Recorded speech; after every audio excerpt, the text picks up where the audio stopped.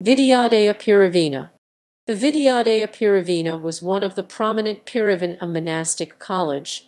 It was founded in 1873 by then Hikkaduwe Sri Sumangala Thera, and later in 1959, the Pirivena was granted the university status by the Government of Sri Lanka. Name.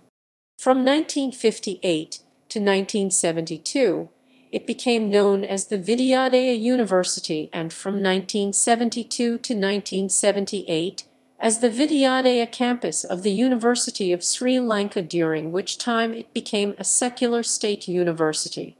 The renaming of the Vidyodaya campus in 1978 as the University of Sri Jayawardhanapura led to the re-emergence of the Maligakanda Pirivena, which has since claimed to be the successor to the Vidyodaya Pirivena. History.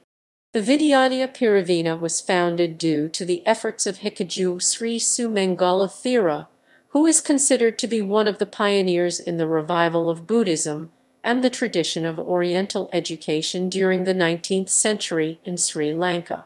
The land at Maligakanda, a suburb of Colombo, and funds for its foundation were donated by the philanthropist Andiris Paradharmagunawardhana. Both Hikkaduwe Sri Sumangala Thera and Mijtuwat Gunananda Thera, following their success in the Panajura debate, played a key roles in its development. Their aim was to train educated orator monks to save Buddhism from the decline it was undergoing due to colonial rule, and for that purpose it was made the study of logic compulsory in Pirivena education.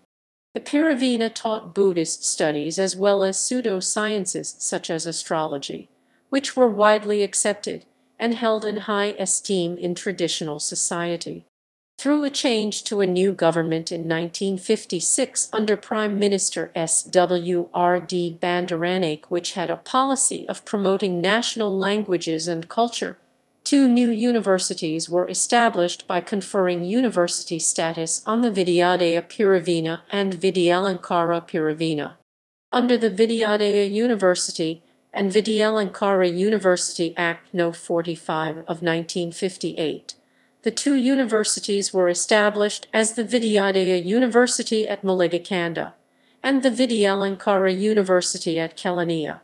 Then, Welivitiai Soratha Mahathero, principal of the Vidyodaya Pirivena, was appointed as the first vice-chancellor of the Vidyodaya University.